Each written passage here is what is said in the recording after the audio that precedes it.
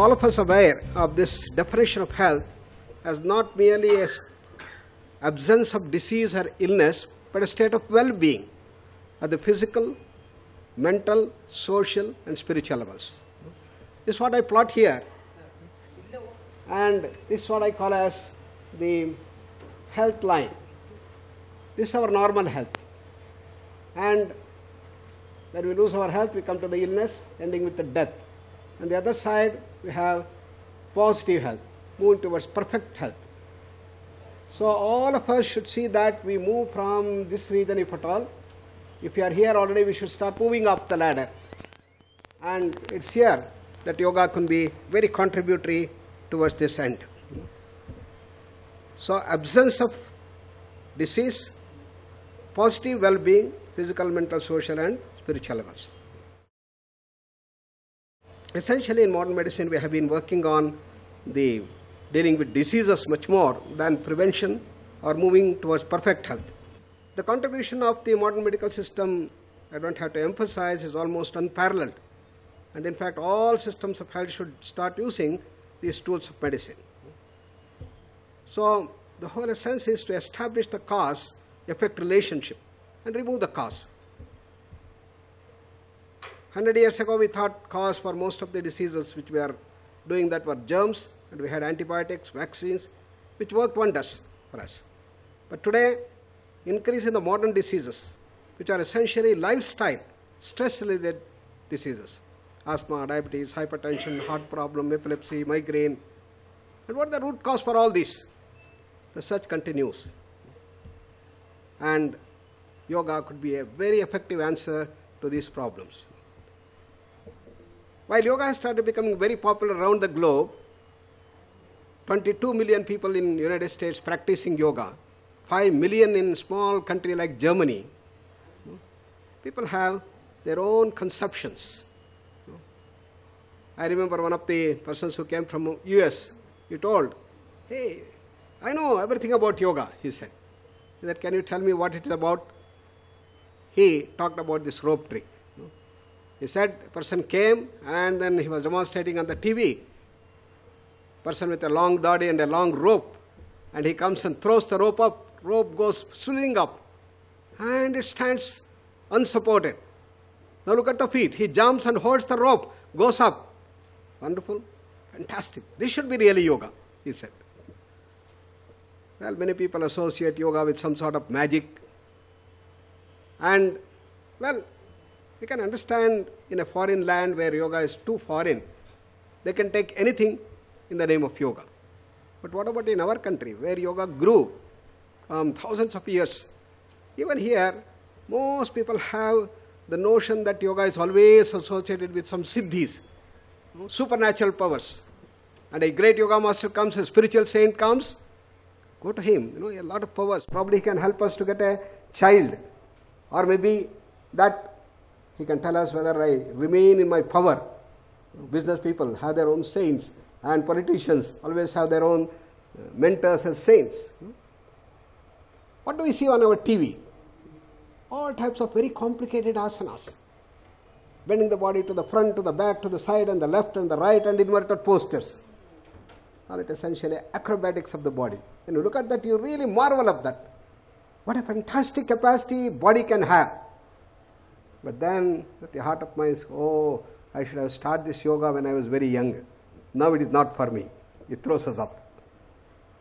Or breathing acrobatics. Blasting the nostril from left to right and right to left, all types of breathing acrobatics. Then what is really yoga? The word yoga in Sanskrit comes from the root called yuj. Yujyate anena iti yogaha. Yuj is to join. That by which we join is called yoga. What is it we are going to join? Small little individual personality we are. We are going to join with that all pervasive total cosmic personality. Raising ourselves from our animalistic instinctive level to become normal human beings with normal discrimination power. Can you see? Am I on the way? Is it okay? Become great human beings. and superhuman beings, divine human beings, and reach that perfection itself, pure consciousness. And that's called total freedom. Swami Vivekananda said that yoga is a conscious process. It's not a mechanical, brutal process.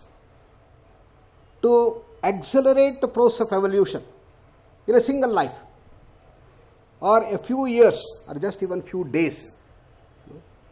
It all depends on how effectively we do that. The great master Sri Aurobindo, he said, yoga is a technique for total personality development. He said, physical, mental, emotional, with a spiritual basis, spiritual levels, he said. So, yoga is a systematic, conscious process, therefore for developing even health. So Vivekananda said that essentially there are four main streams of yoga. In this beautiful proclamation, which is short and sweet, he gives the whole essence of the Indian culture, particularly the yoga dimension. He said, each soul is potentially divine. We all have immense power within us. The brain researchers know we hardly use 3% of the brain capacities. The remaining is all unused. We all have immense power within us. The goal of life is to manifest that divinity. That immense power we have, how to manifest that power. That is the goal of life. How do we do that? He says, by controlling nature, internal and external. External behavioral patterns should change. Internal habits, ignorance, emotional slaveries, mental restlessness, all that has to change, including even the body.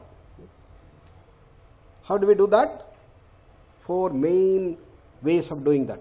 He said, do it by work or worship, philosophy or psychic control. Path of work, convert every activity into a yoga. Hey, can you convert even standing as a yoga, or sitting as a yoga, lying down as a yoga? Yes, says karma yoga. Whatever actions we are doing, can we convert every action into a yoga? That's the path of work or karma yoga. The path of worship is the path of what I call as emotion culture. How to use our emotions to handle ourselves. Path of philosophy, already philosophy has started. I call that as the jnana yoga, the path of analysis. And the psychic control, control over the mind. That's also called as Raja Yoga or Patanjali Yoga. Four main streams. But there are a large number of techniques of yoga and methods of yoga. Apart from these four, you have Dhyana Yoga, Japa Yoga, Lay Yoga, Kundalini Yoga, and series of them, Swara Yoga. But all these things can be brought into these four main streams. Either we work with the intellect, or work with emotions, or work with the willpower, or start doing it in the action itself. These are the four main streams. And one of the greatest contributions of Swami Vivekananda is to say that you can choose any one of them, depending on your choice, by one, or you can choose two of them, or three of them, more, or all of them, all four streams you can do. And particularly Sri Aurobindo was very emphatic. For modern man, we need all the four, he said. That you have to use your will, you have to use your emotions and harness your emotional power, you have to use your brilliance and the intellect you have to develop, and finally bring it to our day-to-day action. He called it as integral yoga. Ultimately, what is the goal? To be free. Free from what? Free from tensions and stresses. Freedom from all diseases. Can we disease free? Can we tablet free? Yes, yes, yoga. Freedom from mental restlessness, bondage of the mind, bondage of the emotions, tossed up and down in our emotional upsurges. Can we be free from that? Yes, yes, yoga. Can we be free from ignorance at the intellectual level? And finally, free from the bondage of the body itself. Can you be free from all the bondages of the body itself? That is the freedom that is talked about here. The highest freedom. Not a small freedom. which normally we think in the freedom movements, in the women's club movement, for example. What they want, what type of freedom our children and these people want. Nobody should ask us what we are doing. Nobody should ask when we come home. Nobody should ask what way we are spending our money. This is freedom, fine, no harm. But that's too small a freedom. Are we free from these bondages, freedom from tension, stresses? Therefore, yoga aims at that highest freedom. And all paths lead to the same goal, is what is implicated here. Jnana Yoga is the path of intellect. What do we mean by intellect? Power of discrimination, power of analysis. We use the power of analysis as scientists and go to the very base of the intellect, and thereby you reach your original state. Patanjali called it as Swarupa, and that is from where we all have come. Raj Yoga uses the willpower. Raj Yoga is the name given to the Patanjali Yoga, the yoga talked about by Patanjali, 900 BC, according to Max Muller. And here you gain mastery over the mind. Yogaha chitta vritti nirodha, which of course we are going to elaborate in the coming hours. Bhakti Yoga is to harness the emotions. Many people have weird conception about bhakti. Unless you have faith in a particular God, you cannot go for Bhakti Yoga. Bhakti Yoga is a science of emotion culture. How to harness our emotions, how to gain mastery over the emotions. Enslaved by our emotional slavery, kama, krodha, lobha, moha, mada, matsarya, anger, greed, jealousy, hatred, all that we are being tortured, and is one of the major causes for all the problems today. Bhakti Yoga is the science to systematically harness this emotional power, gain mastery over the emotions, and move from violent emotions to the softer emotions, gentler emotions, cultured emotions. And that is the dimension of what we call bhakti. And Karma Yoga, how to bring that to our day-to-day action, path of action. And all these four paths lead to the same goal.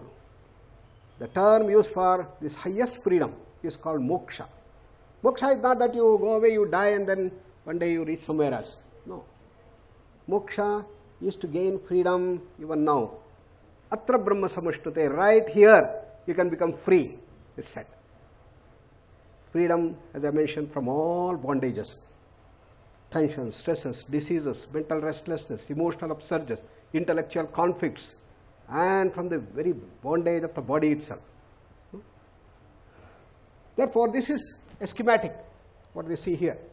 You have Jnana Yoga, the Raj Yoga, the Bhakti Yoga, the Karma Yoga, all leading to that total freedom.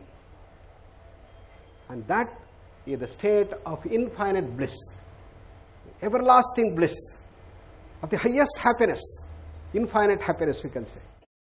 And it is a state of total knowledge. People say all knowledge is structured in consciousness. Can you go back to that total knowledge base? And the power, the highest power, power even to create objects, power to create even a universe. That is the state called moksha. Where is that? Not far away, somewhere in the heavens, unseen place, right here, everywhere. And that is our original state from where we all have come. So all yoga ultimately lead us to the same goal, it is said. And that goal is ever existing. We have forgotten that. We have come out of that. And we think that we are only the physical body. We have to go back. So that is the knowledge base is offered. So in dealing with health problems, we use what we call as the integrate approach, using all these dimensions. We use Jnana Yoga, Raj Yoga, Bhakti Yoga, Karma Yoga. Because the modern challenges, modern ailments are not simplistic. An infectious disease, a contagious disease could be simplistic, one-dimensional. A physical trauma can be one-dimensional. But the modern ailments essentially are all stress-generated, triggered and aggravated. and they are multidimensional. No doubt a physical trauma can cause stress, but more important than that is mental restlessness, emotional upsurges, deep-rooted psychological conflict, conflict between husband and wife, conflict between one director and another director, conflict between parents and children, could all tear us apart. So stress is a multidimensional, very complicated phenomenon. And therefore all the diseases that we talk about today, which have become common ailments, are all multidimensional. So you need a multidimensional answer. That's what the total approach of yoga presents us. What we do in dealing with these ailments is to work at different levels. At the physical body level, we use diet, control over the food. Then we use some cleansing techniques, kriyas. We use simple yogic postures, asanas, and also the movements of the body, sukshma vyayam and others. At the prana level, we use the pranayama, which has started becoming very popular on the globe. Pranayama is very, very powerful.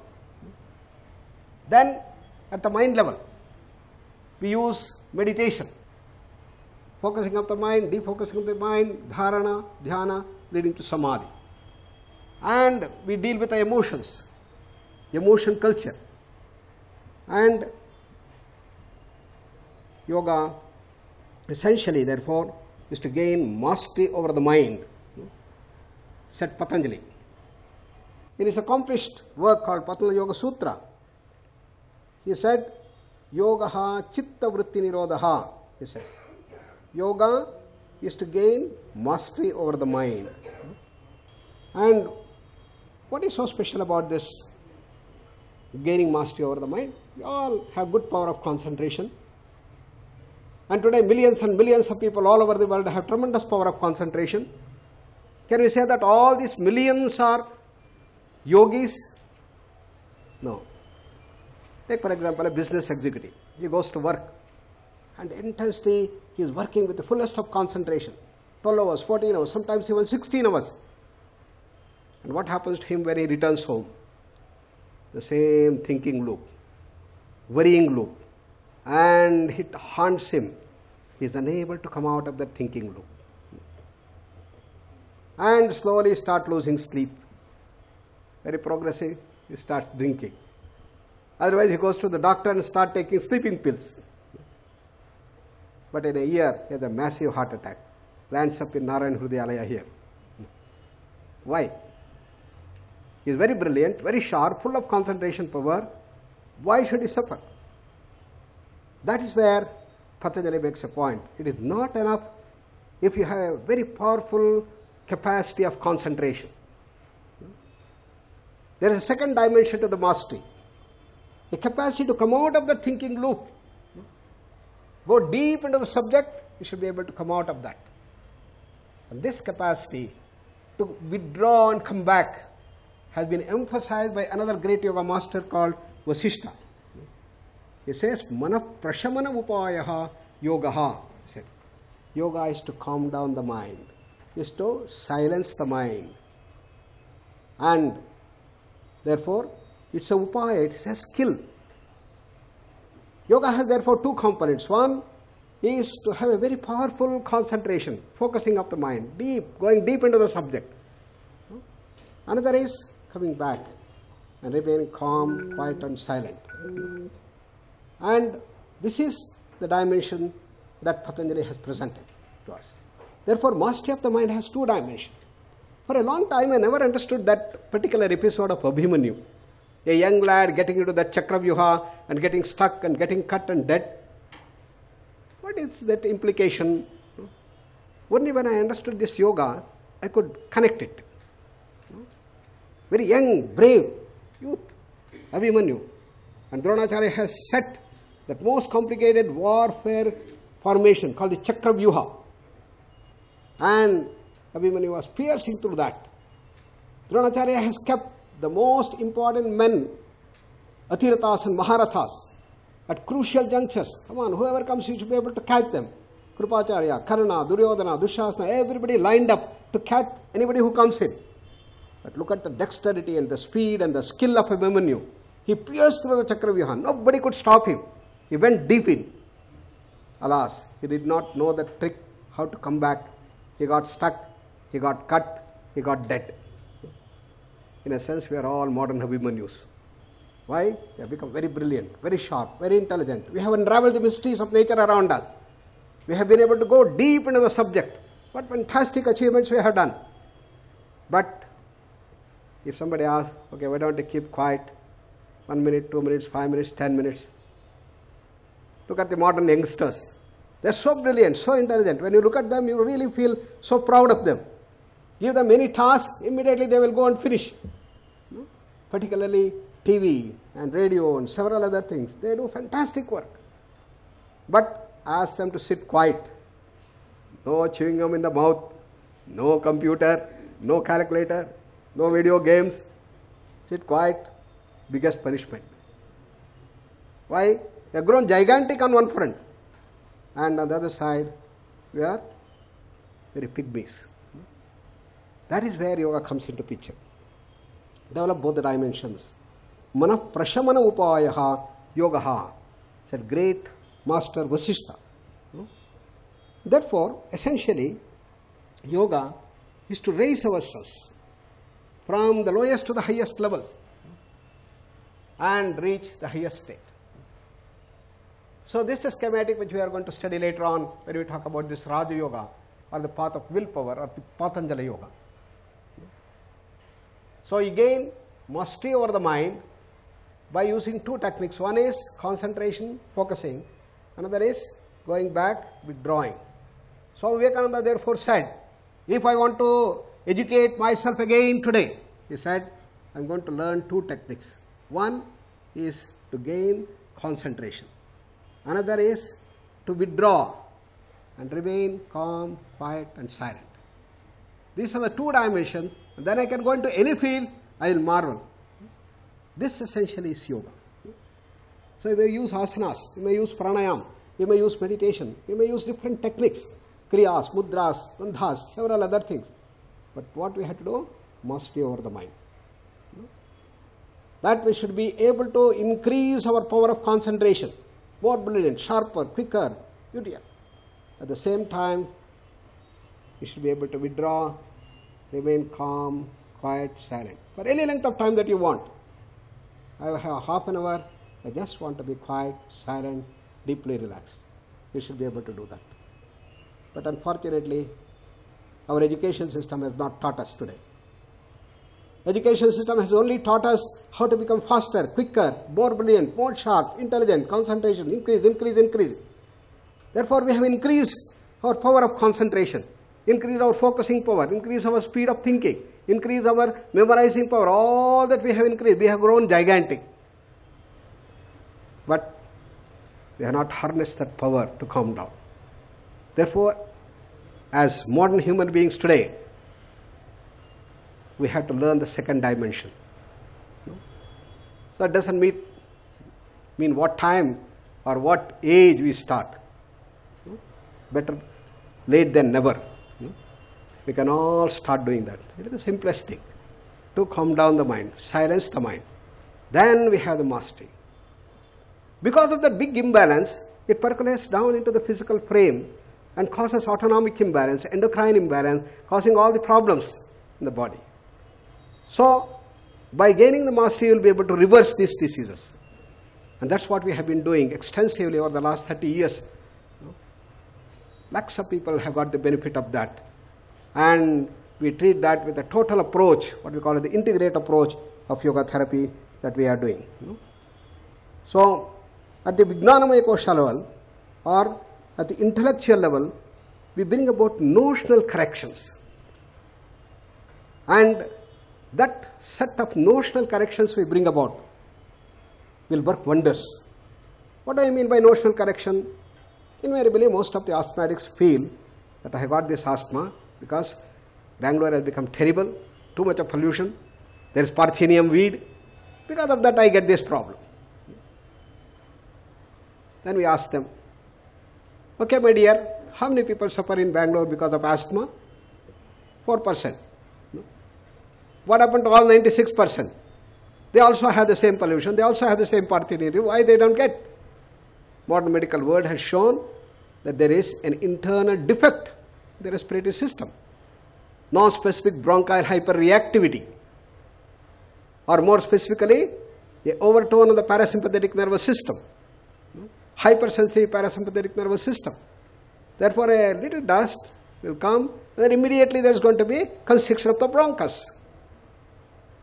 Therefore, what is the problem? Problem is not outside. Problem outside can only trigger you. But if you have a strong system inside, nothing is going to happen. Therefore, what is needed is a correction inside. The hypersensitivity has to be reduced. Parasympathetic system has to be cooled down, and we have to bring in autonomic balance. Instead of going and removing all things outside, do that. No harm. But that is not going to solve the problem. This is what I call as notional correction. So we have to bring that notional corrections if you want a total solution to the problem. And that is what the Gnana Yoga provides. Gnana Yoga also provides the basis for ethics and morality. Why this bioethics? Why this ethics committee? And the principles of ethics, how we can overcome that. That is what the Gnana Yoga provides. Ultimately, we should all have a very, very happy life, contented life, life with a lot of happiness, health, harmony and peace and love. Can we have that? That is through Karma Yoga. Karma Yoga enunciates the principles and methods to do that. And the essence of that is to maintain equanimity. Karma Yoga tells that samatvam yoga uchyate. Yoga is to maintain that equanimity. And that's what we today know as the maturity. Every mature executive, a top professional of the highest achievement, very balanced. He doesn't get upset for trivial things. And the test comes only when we face the most demanding situation. Can you maintain that equipoise? Can you maintain that equanimity? Can you maintain that stability, that balance, that harmony, equipoise? That is the essence of Karma Yoga that we are going to do. Therefore, yoga is a very special skill in action. Action in relaxation. Working with a duty sense, with all the sensitivities that we have. Moving towards selfless action, unattached action, and with no anxiety towards results. These are the dimensions which can bring wonders to our life, to make our life extremely useful. And that is the technique that we talk about in Karma Yoga. Yogaha karmasu kaushalam. Yoga is dexterity, the skill in action, not mere efficiency. So, the dimension of yoga, therefore, is working at all levels. 4 main streams of yoga. And thereby we elevate ourselves from our lowest animal level to the highest level of total perfection. And applications to the health is one part of yoga. We can call it the integrated approach of yoga therapy that we do. With that, I have given a brief outline of introduction to yoga and the streams of yoga. Thank you very much. And then any questions you may have, we will spend a few minutes. How bioethics is related to the framework of yoga. If the relationship is made a little more explicit, that will be helpful. Sure. Thank you. See, normally in bioethics, we emphasize the ethical dimension in doing our research, particularly, and what is the necessity for this ethics. Though we know the common sense thing that yes, we should be all be ethical and moral and others, but in the society at large, generally, we all know what is good. We all know what are moral and ethical characters, but we don't do that. Because we are pulled by the lower emotional surges or slavery. This is often called as Duryodhana within us. Duryodhana character in Mahabharata says that I know what is right, I don't do right things. I know what is wrong, I am drawn to do wrong things.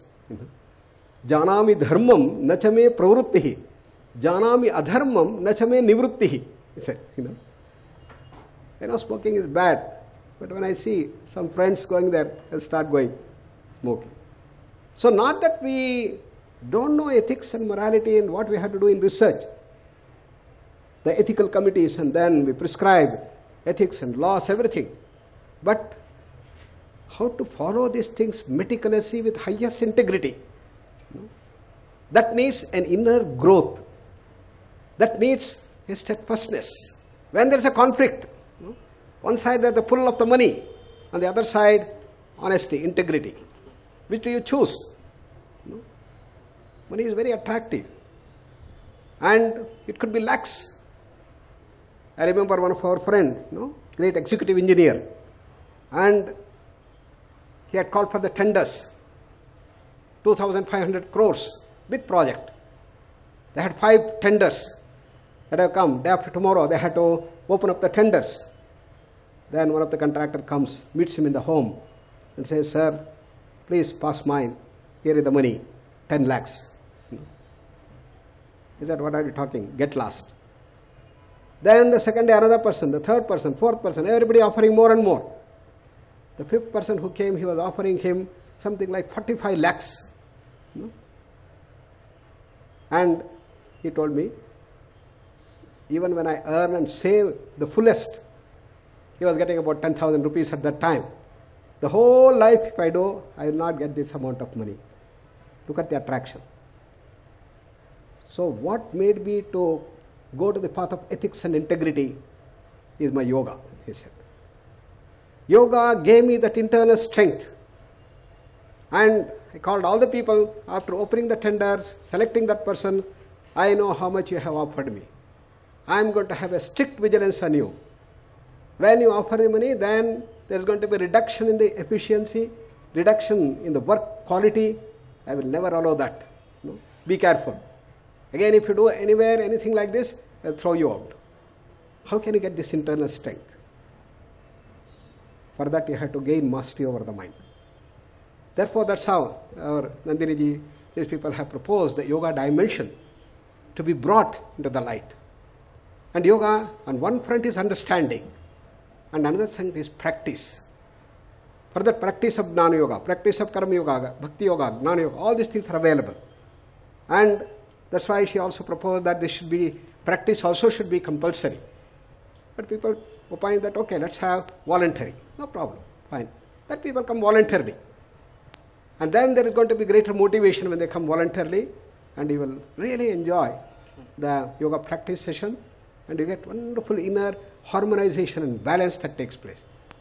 And this I consider is the basic connection between the ethics, bioethics particularly, and the yoga dimension. Thank you for a very good question. Okay. Yeah, please. Thank you very much for an interesting presentation. Thank you. I wanted to find out from you. Yesterday we sort of learned that many disciplines can be divided into 2. One which is based on faith, belief, and the other one which is based on knowledge. Where would you classify yoga? Is it faith-based or is it based on knowledge? I call it as a science. The belief may be an initial stage to start off. But as you start learning and you start getting the knowledge, the faith becomes the real inner conviction. So yoga is all science. What we have been presenting, Jnana Yoga, Raj Yoga, Bhakti Yoga, is basically on the science. For example, if a scientist wants to go, he must have an open mind. He should not be just blocked by his faiths.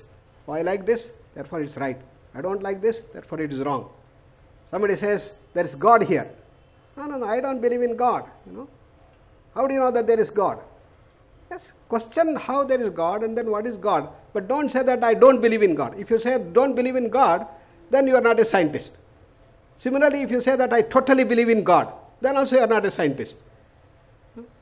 So only when you do the experimentation to see whether God exists or not exists, then you become a scientist. And yoga talks about this science. No blind faith.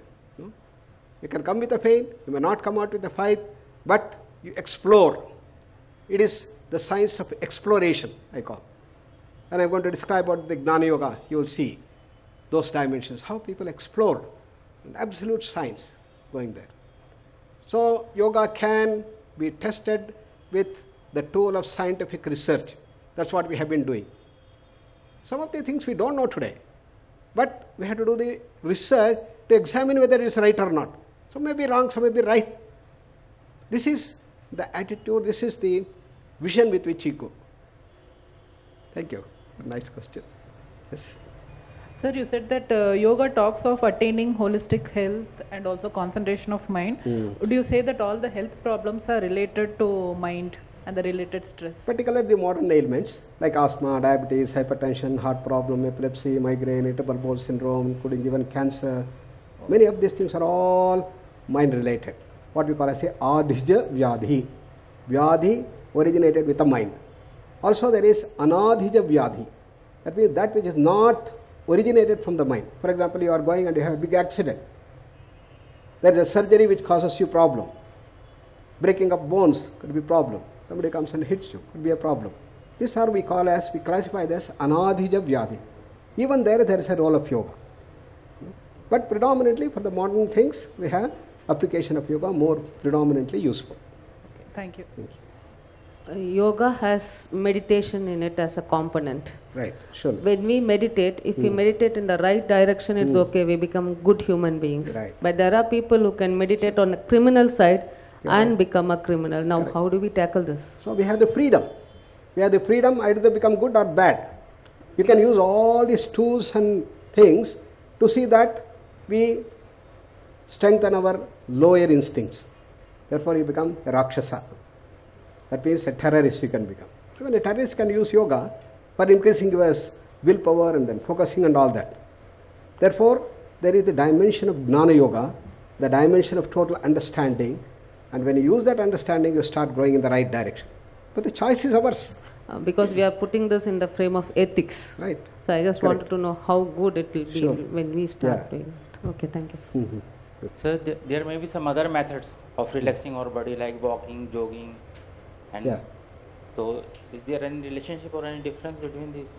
Physical exercises Emotional and the asanas practices have quite a difference. In physical exercise, you essentially do it as a workout. You spend a lot of energy and is used for the workouts to reduce your weight and so on. Whereas asanas are meant to give you deep relaxation to the body. It conserves the energy and therefore it reduces the stresses and brings an imbalance in the endocrine and autonomic nervous system. So these are the dimensions which yoga provides us, and you can add on exercises for workout, then add on this dimension of stress relief component of the yoga to make it more holistic. Similar things in other dimensions also. Karate and judoka, they are working with the mind. If you want to do anything with karate, you have to work with the mind. Is it part of yoga action? Another one is, what is that? Tai Chi. Judoka and karate. Karate. Yeah. Karate. It's part of the mind. Right, right. You just have to be working with your mind if you wanted to do this. Correct. Is it part of the yoga? Yeah.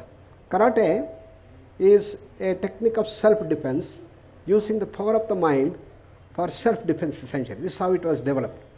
You know?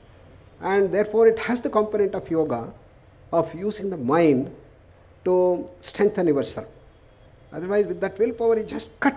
With this, a brick can be cut. The mind is brought there. And therefore it is the dimension of yoga included. But as she was asking, supposing you start using this karate to cut others, beat others, exploit others, terrorize others, we don't call it as yoga. We call it as a terrorist act. But these things can be used for good or bad. It is left to us. For example, we have nuclear power. We can use to have the atomic explosion and finish Hiroshima. But we can use it for nuclear power to bring all the controlled energy. The choice is ours. Beautiful question. Sir, Yeah. Yoga is said to be a compilation of yama, niyama, asana, pranayama, pratyahara, and Dharana, Dhyana, Dhyana, Samadhi. Dharana, Samadhi.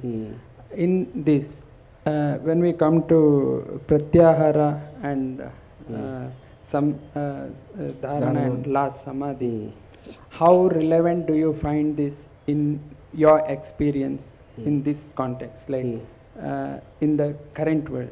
They are very, very useful. We are going to take up that when we deal with Raja Yoga. And the first 5 limbs are meant essentially to gain control over the mind indirectly.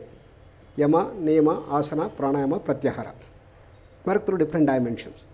Whereas Dharana, Dhyana, Samadhi is to work directly with the mind, without using other things. The goal is same. The goal is to gain control and mastery over the mind. No? My question was that, sir, the last 3, that's Dharana, Dhyana, Samadhi. How relevant is it now? Like, is there anyone who is practicing it now, or? Thousands, millions are practicing meditation. 1971, 72, or Maharishi Yogi is brought. Then we have Vipassana meditation. We have got so many types of meditation. Our friend in Delhi, he compiled 108 different types of meditation techniques today, almost in vogue. People practice it in a very big way. Meditation probably is more than asanas. Nowadays, asanas have become a little more popular. Otherwise, people have been doing meditation more. But many people say yoga and meditation. That's a wrong thing. Meditation is part of the yoga dimension. Of course, dhyana and other things can be practiced, but the food what we get now, does it help the last 3? Yeah, components? Yama, Niyama are essentially the ethical and moral foundations. And that forms the basis for yoga. Without the Yama, Niyama dimension, ethics and moral foundation thing, if you go, then there is a possibility that you may get deteriorated. Therefore, it's prescribed by Patanjali as Yama, Niyama as the basis. In all yogas, these have been prescribed. But later on, dimension is to understand that and how to make it a conviction within you and to maintain that. And therefore, it becomes more relevant. As I said, pranayama also is very powerful, very useful for this. But what particular yoga you use depends on you. You have the choice. One person can do only meditation. He may not practice pranayama or pratyahara, and he will use that for the good purpose. So we say that when we pray with belief, only then we get our answers to our prayers. So is it like that with yoga also? That is, if we do it with belief, only then do we expect to get Not results? at all. Like if we go for a physical exercise, we know if we go for jogging regularly, we'll be in fit condition Exactly or like whatever. that. So is it for yoga? Is it more of psychological or like You you may said, have belief. There are it's people a science who of come to us. exploration. There are people who have come to us with absolute disbelief. Recently we had one of the person who was a big diabetic and also hypertension.